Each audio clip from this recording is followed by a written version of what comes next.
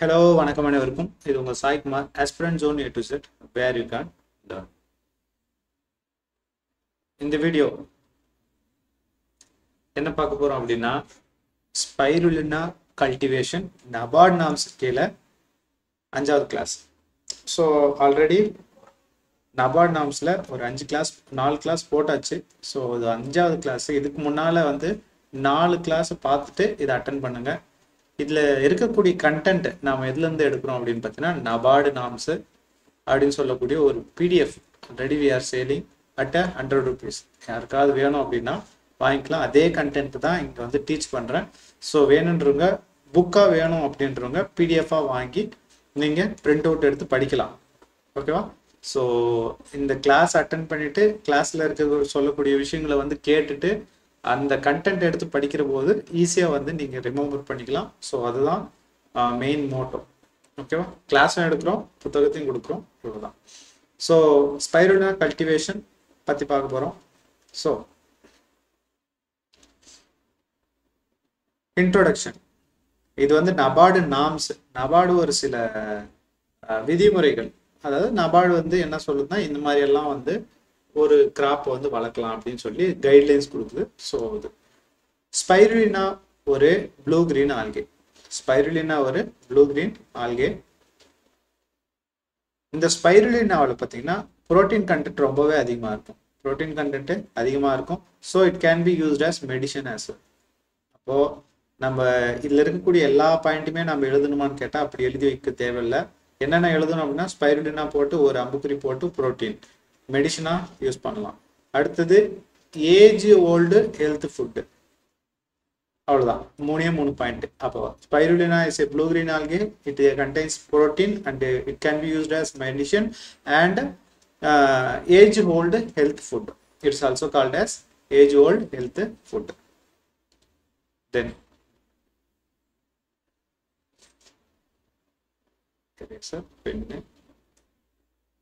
So இந்த Spiruilina can be seen in the Sambar Lake of Rajasthan. Sambar Lake, where it is located? It is located in Rajasthan. So we can see Spiruilina in Sambar Lake also. So it is a salty one. இந்த Spiruilina வளர்றதுக்கு தேவையான optimum pH என்ன அப்படின்னு கேட்பாங்க. pH is 7.2 to 9.0 pH. As we know 0 to 14 தான் வந்து pH னுடைய range. So 0லேருந்து 7 வரைக்கும் ஒரு கேட்டகரி, 7லேருந்து 14 வரைக்கும் இன்னொரு கேட்டகரி. ஸோ 0 to 7 வந்து நியூட்ரல், 0 to 7 வந்து ஆசிடுன்னு சொல்லுவாங்க, 7லேருந்து 14 வந்து பேசிக் அப்படின்னு சொல்லுவாங்க. பேசிக் வந்து ரெண்டாக பிரிப்போம். ஒன்று வந்து சலைனு, இன்னொன்று அல்கலைன். இஃப் இட் இஸ் சாயிலை பொறுத்து வகைப்படுத்தணும் அப்படின்னா சலைன் அல்கலைன் பிரிப்போம். சலைன் அப்படின்றது 7 to 8.5, 8.5 மேலே இருந்தால் அல்கலைனு. ஸோ நமக்கு தெரியும். ஸோ இந்த ஸ்பைருலினா எந்த பிஹெச்ல நல்லா வளரும் அப்படின்னு பார்த்தீங்கன்னா 7.2 to 9.0. ஓகேவா? ரைட், அதுதான் இங்கே சொல்லியிருக்கோம். So it can grow rapidly in shallow brackish water இருக்கு அப்படின்னா அங்கே நல்லா வளரும். பாருங்க, இதுதான் வந்து ஸ்பைருலினா. கிரீன் கலராக இருக்கா? கிரீன் கலராக இருக்கும். Blue green algae. Blue green algae. இது ஒரு ப்ளூ கிரீன் ஆல்கே. ஸோ ஈகாலஜினா எந்த மாதிரியான கண்டிஷனில் அந்த ஸ்பைருலினா வந்து நல்லா வளரும் அப்படின்னு பார்த்தீங்கன்னா எல்லா கண்டிஷனுமே வளரக்கூடியது, எல்லா வகையான வாட்டர்லையுமே வளரக்கூடியது. ஃபார் த எக்ஸாம்பிள் ஃப்ரெஷ் வாட்டரில் வளர்க்கலாம், பிராக்கிஷ் வாட்டரில் வளர்க்கலாம், சீ வாட்டரில் வளர்க்கலாம். ஆல்ரெடி நாம் பார்த்தோம் சாம்பார் லேக் வந்து ஒரு சால்ட் வாட்டர் இருக்கக்கூடிய ஒரு லேக்கு. ஸோ இதுலையுமே வளருது.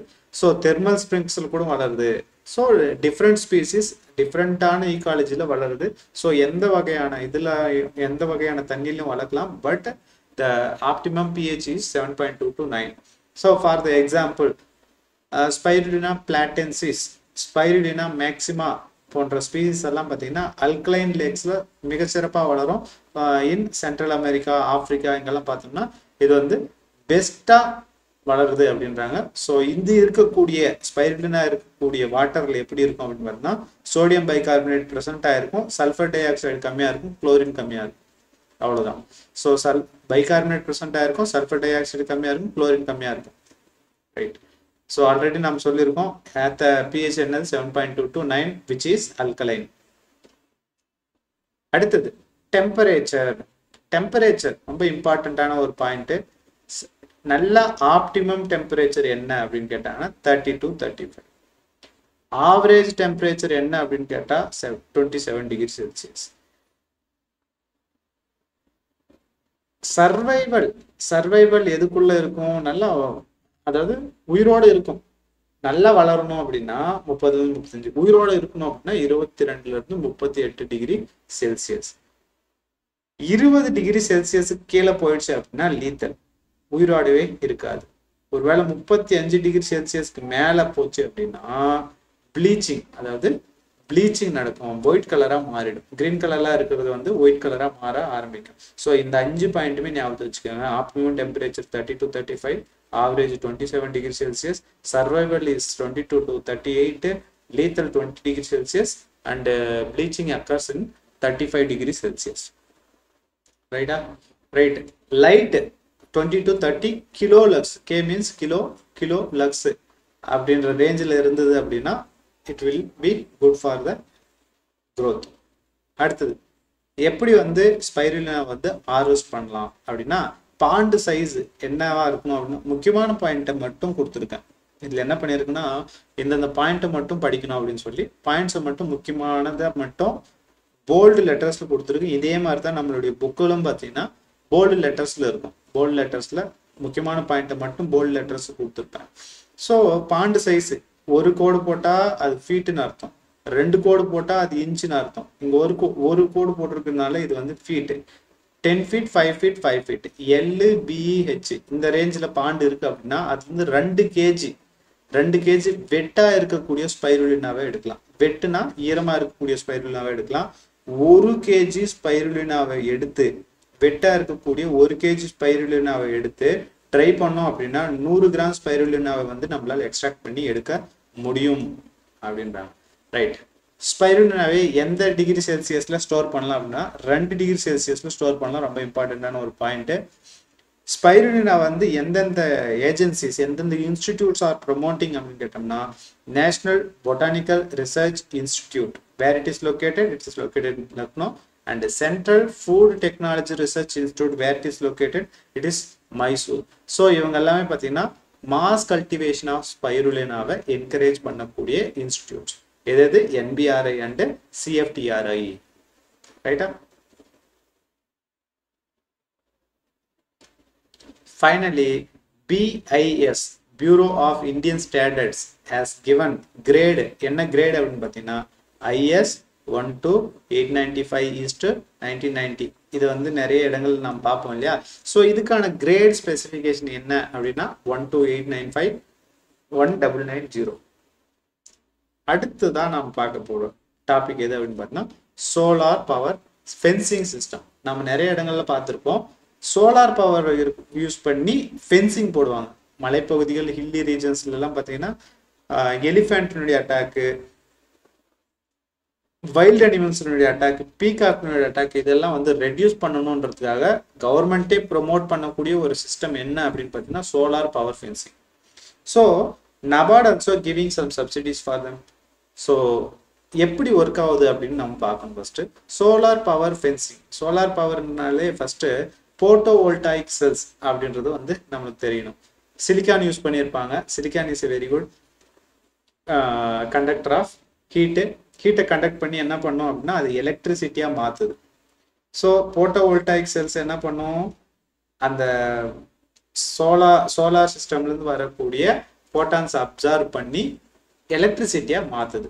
ஸோ அந்த வரக்கூடிய அந்த எலக்ட்ரிசிட்டியை பேட்டரி மூலமாக நம்ம என்ன பண்றோம், சேர்த்து வைக்கிறோம். ஒரு பேக்கப் பேட்டரி எடுத்து நம்ம என்ன பண்றோம், அதை சேர்த்து வைக்கிறோம்.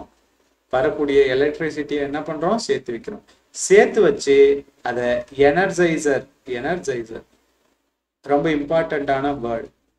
எனர்ஜைசர் அப்படின்றது இம்பார்ட்டன்டான ஒரு வேர்டு. ஸோ பேட்டரியில் இருக்கக்கூடிய டைரக்ட் கரண்ட்டை எனர்ஜைஸ்ல போடும்போது என்ன ஆகும் அப்படின்னு கேட்பாங்க. பேட்டரியில் இருக்கக்கூடியது லோ வோல்டேஜ், 12 வோல்ட் தான் இருக்கு. லோ வோல்டேஜா இருக்கக்கூடிய இந்த பேட்டரி ஆனது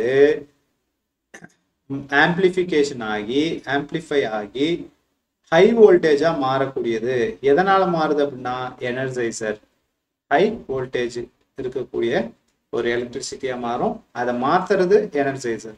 அதனால தான் கிட்டத்தட்ட 10,000 கிலோ வோல்ட் 10,000 வோல்ட் வரைக்கும் இது ஆம்பிளிஃபை பண்ணும். எனர்ஜைசர் என்ன பண்ணும், லோ வோல்டேஜை 10,000 வோல்டேஜ் வரைக்கும் ஆம்பிளிஃபை பண்ணும், அது பெருக்கி கொடுக்கும். ஸோ அதனுடைய வேலை என்னது, எனர்ஜைசரோட வேலை என்னது, பெருக்கி கொடுக்குறது, லோ வோல்டேஜ் ஹை வோல்டேஜா மாத்துறது. ஸோ இந்த வோல்டேஜ் தான் பார்த்தீங்கன்னா ஃபென்ஸுகளுக்கு எலக்ட்ரிசிட்டியா கொடுக்குறோம். ஒரு வேலை வைல்டு அனிமல் வருது, டச் பண்ணுது அப்படின்னா it won't be lethal. Wild animals வந்து இறக்காது, பட் சடனான ஷாக் இருக்கும். So they will get away from the fence. ஓகேவா? ஸோ அதுதான் இது பின்னால் இருக்கக்கூடிய சின்ன விஷயம். ஃபர்ஸ்ட் என்ன பண்ணுது, சோலார் சிஸ்டம்லேருந்து வரக்கூடிய சன்லைட் அப்சர்வ் பண்ணி போட்டோவோல்டாயிக் செல் என்ன பண்ணுதுன்னா ஒரு இதை உருவாக்குது. என்ன பண்ணுது, ஒரு பேட்டரியில சேவ் பண்ணி வைக்கிறோம். சேவ் பண்ணதை எனர்ஜைசர் வச்சு பெருசாக்குறோம், ஹை வோல்டேஜா மாத்துது. ஓகேவா? Right. So human safety, animal safety, அதனால தான் கவர்மெண்ட் ப்ரொமோட் பண்ணுது கம்ப்ளீட்லி சேஃப், நான் லீத்தல். இது ரொம்ப இம்பார்ட்டண்ட்டான ஒரு பாயிண்ட். இந்த எலக்ட்ரிக் ஃபென்ஸை பொறுத்தவரை கரண்ட் வந்து கண்டினியூஸா போகாது. இதுல இருந்து, அதாவது அந்த எனர்ஜைசர் உருவாக்குன அந்த எலக்ட்ரிசிட்டி 1 செகண்ட்ல இருந்து 1.2 செகண்ட், ஒவ்வொரு செகண்டுக்கும் ஆஃப் ஆகி போய்கிட்டே இருக்கும். ஒவ்வொரு செகண்டுக்கும் ஆஃப் ஆகி என்ன பண்ணும், எலக்ட்ரிசிட்டி போயிட்டே இருக்கும். அப்படி ஒரு செகண்ட் வந்து கேப் இருக்கிறதுனால என்ன ஆகும் அப்படின்னா, வந்து டச் பண்ணக்கூடிய அந்த அனிமல்ஸ் வந்து சடனா வந்து விலகி போறதுக்கு ஒரு டைம் கொடுக்கும். ஸோ அதனால என்ன ஆகும்னா get away from the fence, so long life. So இந்த ஃபென்ஸ் வந்து 40 வருஷம் கூட வரைக்கும் உழைக்கும் அப்படின்றாங்க. அவ்வளோதான். ஸோ அதில் பார்க்கக்கூடிய விஷயங்கள் அவ்வளோதான். அடுத்து மூணாவது பார்க்க போகிற டாபிக் வந்து சோலார் போட்டோ வோல்டாயிக்.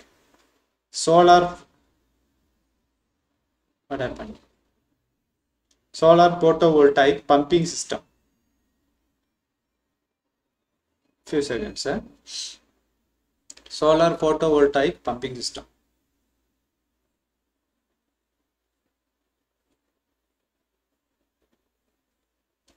Okay. அதே முன்ன என்ன பண்ணோம், ஃபென்ஸுக்கு யூஸ் பண்ணோம். இப்போ நாம் என்ன யூஸ் பண்ண போறோம்னா, நாம் நீர் இறைக்கிறதுக்கு பயன்படக்கூடிய பம்புகளில் யூஸ் பண்ண போகிறோம். எவ்வளோ வாட்ஸ் யூஸ் பண்ணலாம் அப்படின்னா 1800, 2200, 3000 வாட்ஸு, 5000 வாட் இருக்கக்கூடிய இது வாட்ஸை யூஸ் பண்ணி நாம் வந்து நீர் இறைக்கலாம் அப்படின்னு சொல்கிறாங்க. ஸோ மார்ஜின் மணினா என்னன்னு சொல்லியிருக்கோம். At least 10% of the cost farmer has to spend. Bank may provide finance taking margin of 10% on the cost of to be paid by the beneficiary.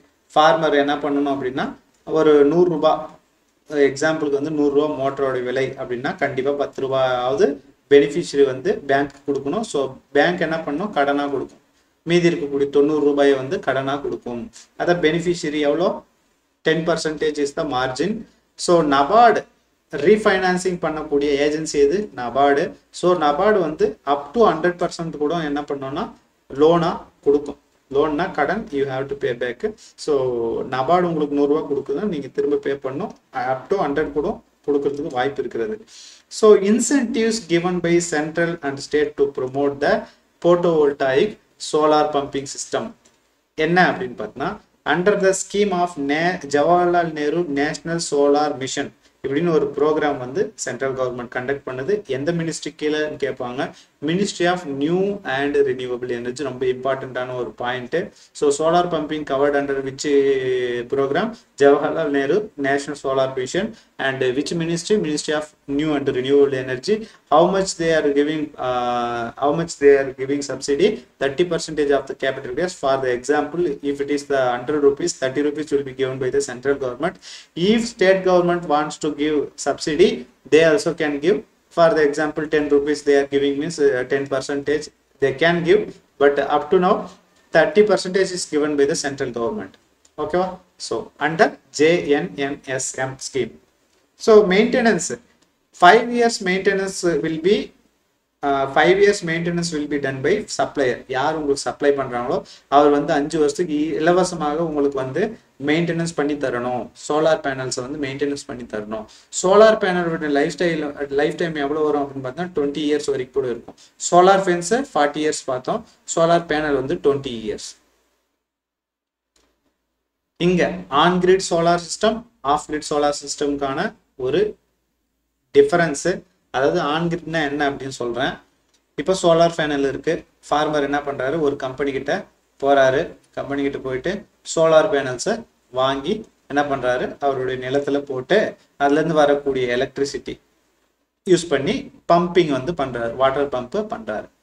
So இதுல 2 வகையான கிரிட் சிஸ்டம் வந்து ஃபாலோ பண்றாங்க. ஒன்னு on grid, another one is of grid.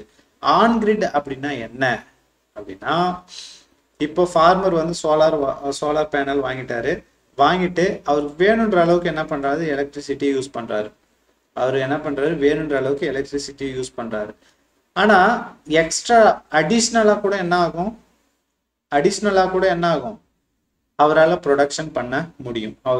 அவருடைய solar பேனல்னால அதிக அளவிலான solar பேனலை use பண்ணி எலக்ட்ரிசிட்டி வந்து உருவாக்குறாரு. அப்படின்னா இந்த அடிஷ்னலை என்ன பண்ணலாம் அப்படின்னா, he can sell to the electricity board, இபிக்கு என்ன பண்ணலாம், அவங்களால சேல் பண்ண முடியும். இதுல இருக்கக்கூடிய ஒரு ஒயரை கொண்டு போய் என்னத்துல பண்ணிடுறாங்க, இந்த எலக்ட்ரிசிட்டி போர்டுக்கு சேல் பண்ணலாம். அது வந்து ஆன் கிரிட் சிஸ்டம்.